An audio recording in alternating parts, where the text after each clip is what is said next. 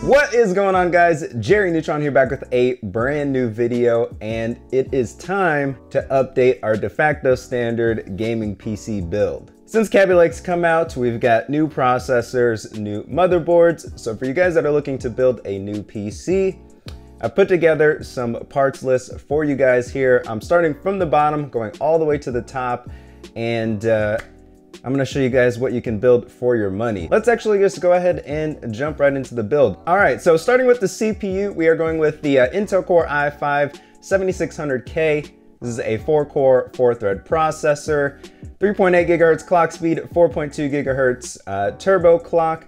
This CPU is gonna be good enough for 90% of games out there. You know, it still holds true that the i5 is the best value per dollar. There are some games out there that will take advantage of a more powerful CPU like the Core i7-7700K, but for the most part, this CPU is going to get you there for 90% of the games out there. So we're going with this. It's 235 bucks right now over at B&H. Not a bad deal. Yeah. Also, it is unlocked. This is a K SKU processor, so of course you will be able to overclock the 7600K. So for that reason, we are including an aftermarket cooler in here. Nothing too crazy, but we're going with the CryoRig H7. This is basically a Hyper 212 Evo equivalent, if you will, but just a tiny hint better and better looking, in my opinion. It's 35 bucks right now, and yeah, it won't get you, you know, those extreme max overclocks, but you'll be able to do a little bit of something with it. And also, it's not very tall, so you'll be able to install it in most cases, which is nice. All right, and for the motherboard, we're going with MSI's Z270 SLI Plus. Now, this is probably one of the best budget, how should I say this? It's not a budget motherboard, but it's one of the best values per dollar on the Z270 platform that I found. There are specific criteria that I was looking for when it came to selecting a motherboard. So let's just go down some of the features that this particular one has. So the main reasons that I did pick this motherboard is, for one, it's got four 4-pin system fan headers. So that way you have plenty of fans to control in your build. The motherboard also has 2 M.2 slots. Really not something that we'll worry about when it comes to gaming, but that may be something that you want to have just for future expansion in case you want to pick up an M.2 SSD. You also have USB 3.1 Gen 2, 2 of the slots there, one of them being USB-C, and then you also have your run-of-the-mill USB 3.1. The only thing I don't like about the rear I/O here is there is no optical audio, which for me would be kind of a big deal because that's where my USB DAC or my DAC plugs into. Other than that, it does support SLI and Crossfire, and I did read that you can also get pretty good overclocking out of this board as well. You know, that does matter this time around, just like with Skylake, so you do have to be conscious of that if you are planning to overclock. But you should get pretty good overclocks out of this board considering its price. Not top tier level, but good enough. All right, and then for the RAM, we're going with this Patriot Viper 4 16 gigabyte kit. Now this time we are upgrading from to 16 gigabytes of RAM from 8 gigabytes. More than likely you'll still be fine with 8 gigabytes of RAM, but there are a few new games that are coming out that are listing more than 8 gigabytes as their recommended spec. Just some that I can think of off the top of my head. Battlefield 1 wants like 16 gigabytes of RAM. Forza recommends 12 gigabytes of RAM. So there are some games out there that do want more than 8 gigabytes of RAM nowadays. More than likely you'll be fine, but if you have the money, I would just go ahead and grab a 16 gigabyte kit. So we've got this one from Patriot here. It is running at 2800 megahertz, so nice overclock there that you should be able to enable with an XMP profile.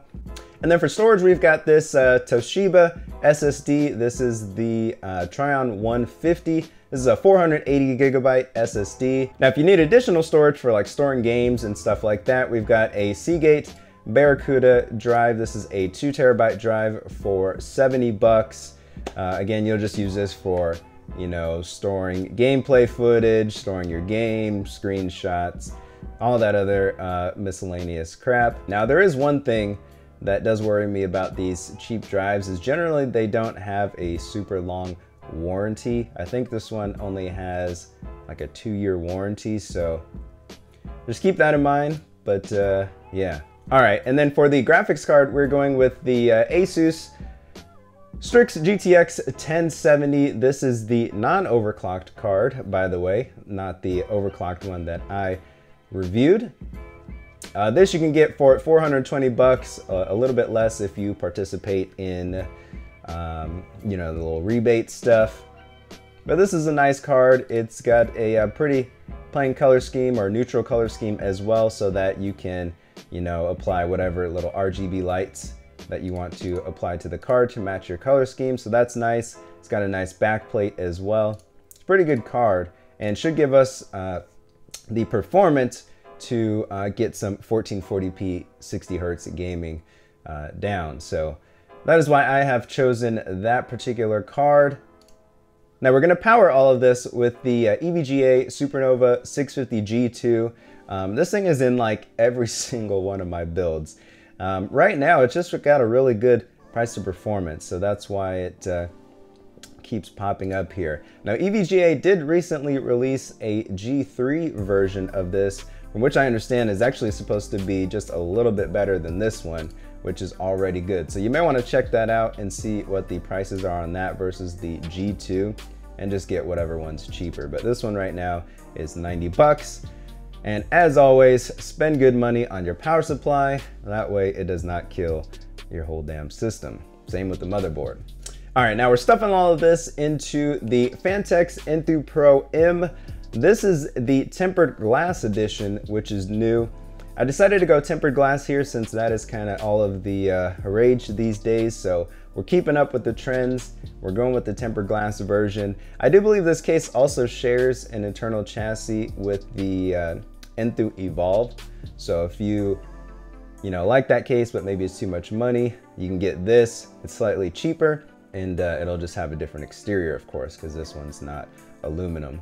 But you get the tempered glass case there. Pretty good internal layout, pretty decent looks. I can dig it. I think it'd make good for a good enthusiast build. So yeah, all of that comes out to just around 1,300 bucks, which is pretty good for building a 1440p gaming machine. Got a good amount of storage, good powerful graphics card, nice power supply, case. You pretty much got it all here in terms of an enthusiast build. Once you start creeping up beyond this price range, you kind of start seeing diminishing returns for the price. So I think this is a good price point. But anyways, let me know what you guys think about this PC build down in the comments below. And yeah, on to the next video. Until next time, guys, see ya.